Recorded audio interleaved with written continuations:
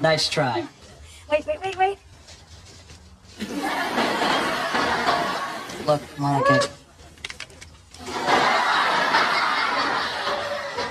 This is not gonna work. But this will work.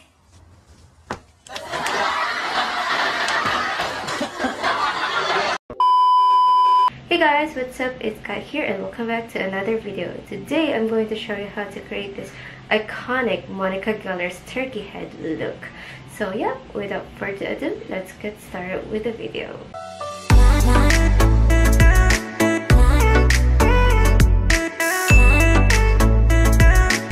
Before we start, papakita ko lang sa inyo yung ginawa kong turkey head. Ayan siya. So cute. Well, basically, recycled lang to. Gift box siya. Tapos, ito kasi itsura niya. Yan. Tinanggal ko lang yung both, yung lahat ng sides. Tapos, finlat ko siya. Tapos, yan. Nag-drawing ako ng turkey head, especially the cap. Ayan siya. And then, the poster paint I used to paint. Okay lang naman kung anong gamitin nyo. Pero yung materials kasi ginamit ko is the Dong A poster colors in red and white. Ayan, ito yung marirecommend kong magandang poster paint. Tapos, gumamit ako ng yellow, which is not Dong A. Yung face paint na literal sa face paint. So, yun, minix ko lang ng konti. Para maging, parang flesh, pinkish na flesh. Parang gano'n. Tapos, yung red color and then yung face paint. Tapos, with the use of the paintbrush, ayan, I dip it in with white. Tapos, binlend ko using an old beauty blender or beauty sponge para ganyan texture niya. Tapos, hindi siya ganun ka-visible. Like, may parang pa-fade-fade siya. Pero, kayo naman, it's up to you kung paano nyo siya, paano ba to? Kung paano nyo siya i-execute yung itsura ng flesh. So, this is it. So, sa glasses naman, wala akong yellow cellophane. So, I just use a bond paper, tapos kinolor ko na lang siya. So, ayan. But, if you have, like, yellow cellophane, tapos ipatong nyo lang sa likod ng frame nyo, ayan, then you're good to go. But, since I don't have it, at hindi ko naman siya lagi sa mismong eyes ko, mga dito lang sa part. Ayan. So, nasa inyo pa-execute. Pero ako kasi ididikit ko lang siya. Gagamit lang ako ng lash glue. Tapos ididikit lang siya on this area. So, hindi ako magtatanggal ng brows. Kasi, hindi naman ata nakakita. Diba? Before I do my creative looks, I don't forget skincare. Kahit anong gawin yung makeup looks, make sure yung skincare nyo ay sinasama nyo sa routine na to. So, for this look, I'm going to use the Recellme 28 Days Afree Toner and the Serum.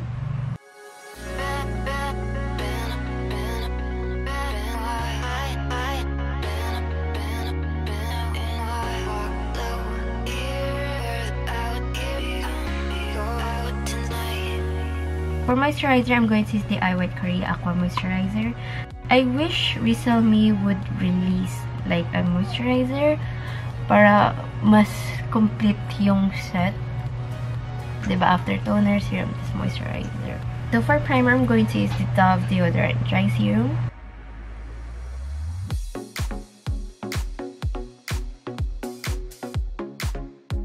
I'm going to stick the turkey. Okay, so I'm not sure. Ayan. You won't able to see the whole turkey look. Pero sa pag-upload ko, makikita niyo naman siguro.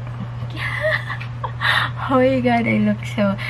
the thing is, medyo nasobrahan ako sa pag-drawing. Yung una ko kasing din-drawing is kita pa rin yung head ko. So, medyo sumobra. Ito kasi yung head ko eh. Mga nandito. Ayan. Anyway, gawin natin ng puran mamaya.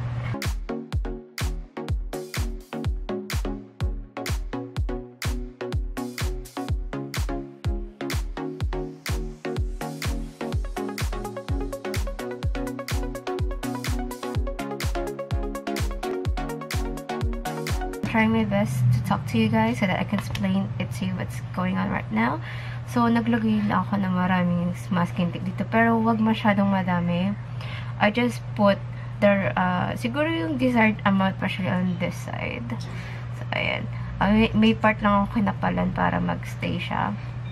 Except on this side kasi brows ko na yan and eyes ko. So, yeah.